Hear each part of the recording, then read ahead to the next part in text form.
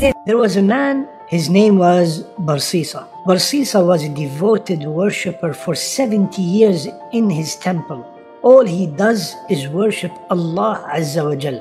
And that made the shaitan furious. He tried to make him mix with people, he couldn't. He tried to make him stop worshipping, he couldn't. He tried to make him stop making dhikr, he couldn't. But he did not stop. Then he came up with a very smart idea.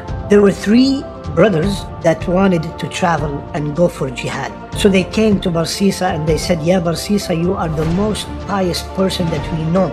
And we are going for jihad, and we have our sister that we do not know where to keep her while we are away, and you are the only person we trust." He said, "No way, I will never accept a woman in my house. Anytime there's a man and a woman, the third is their shaitan. No way, no how. Please, this and that." They said, "No way," he said. So they said, "Okay, how about we get her a house next to you, and you just check up on her every once in a while?"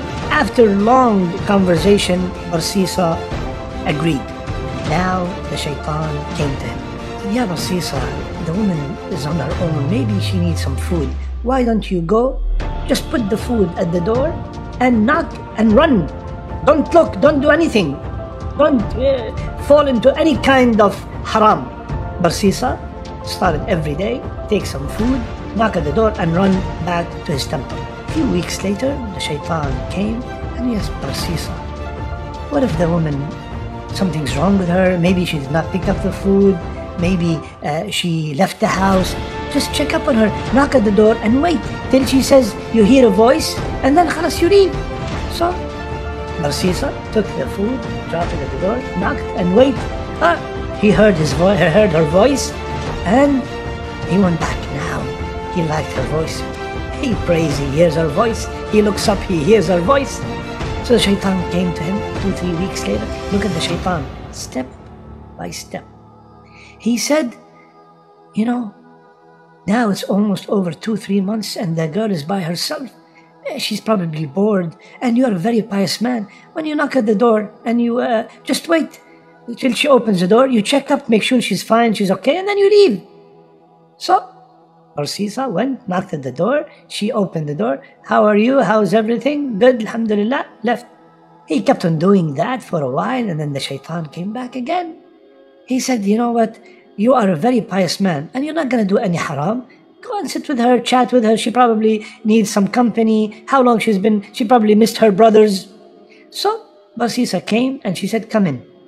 And now he sits with her again, day 2, 3, 4, 5 days, until one day Barsisa got up and hugged her and kissed her. And astaghfirullah, he came back to his temple. "How did I do that?" Then the shaitan came and whispered, "Oh, now you are a very great worshipper. You've been worshipping for 70 years. What is this sin gonna do in your ocean of good deeds?" He continued, and then Barsisa committed the fahisha with that woman. Few months later, the woman came to him and said, "Ya Barsisa, I am pregnant." Barsisa went crazy. The shaitan came to him and said, "What if the brothers come back now and find out what you have done with their sister? So the only solution now, go and kill her and kill her baby." So Barsisa went and killed the woman and killed the baby and buried them. The brothers came back excited. They haven't seen their sister for a long time. "Ya Barsisa, where's our sister?" He started crying. "Your sister got very sick and she died and I buried her." They thanked him and everything, and they went.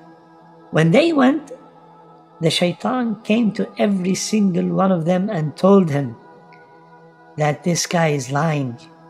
And to prove that he's lying, go and check this place. You will find that your sister got pregnant from him and she had a baby.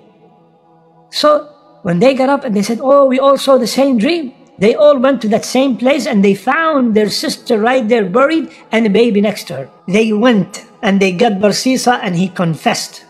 And they were so furious that they wanted to kill Barsisa. Shaitan came to him and he said, "You know who I am? I'm the one who whispered to you from day one. And now they're going to kill you. And I can save you." So Barsisa said, "How? What should I do?" He said, "Make one sajda for me and I will save you." So Barsisa made sujood to the shaitan, and the brothers killed him. So he died on shirk. After 70 years of strict worship, died on shirk. My beloved brothers and sisters, this is how the shaitan works. Step by step. He comes to the boy and he tells him, look at that girl. First look, and the girl looks back, and then one text, and then one meeting. No, don't meet in private. No, meet in a public library. Everybody can see you. And then maybe one day the library is closed. Let's go to the coffee shop. And we are studying, we're just sharing information. We're not doing anything. And then, one touch of the hand and this, and until something evil takes place.